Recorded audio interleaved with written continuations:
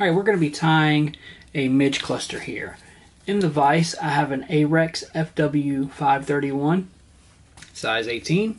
And for our thread, we're going to be using 30 denier nanosilk.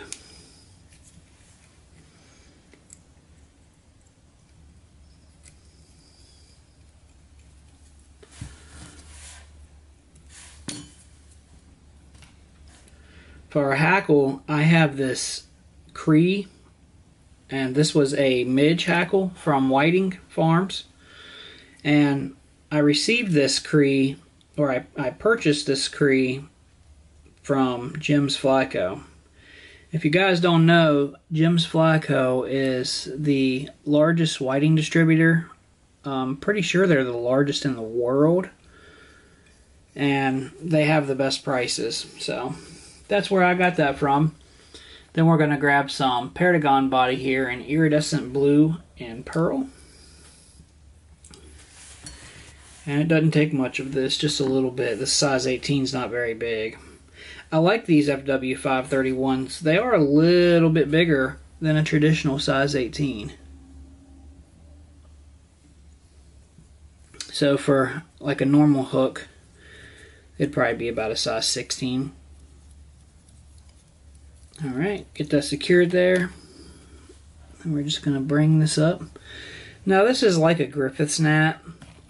Griffith's gnat uses like peacock to add a little bit of flash in there. But obviously for this, we use actual flash to add the flash. And this just represents or looks like some midges on the water.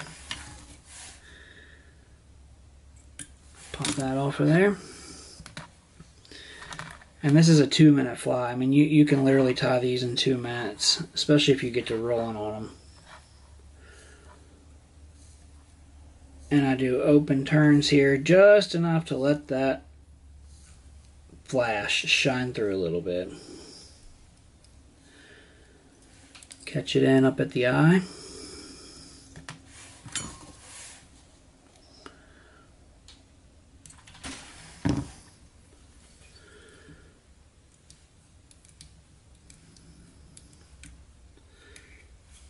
Four-turn whip finish. And you could stop there, but we are going to clean this little piece off here. I like to clean my flies up at least a little bit, because to me, if I have nice looking flies, it's going to give me more confidence out on the water. It's not that it's that big of a deal, but it's just something about opening up my fly box and seeing nice flies.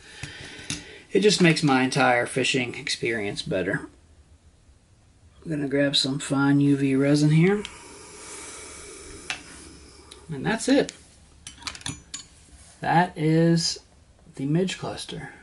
Very simple but effective pattern, and it only took a couple minutes to tie.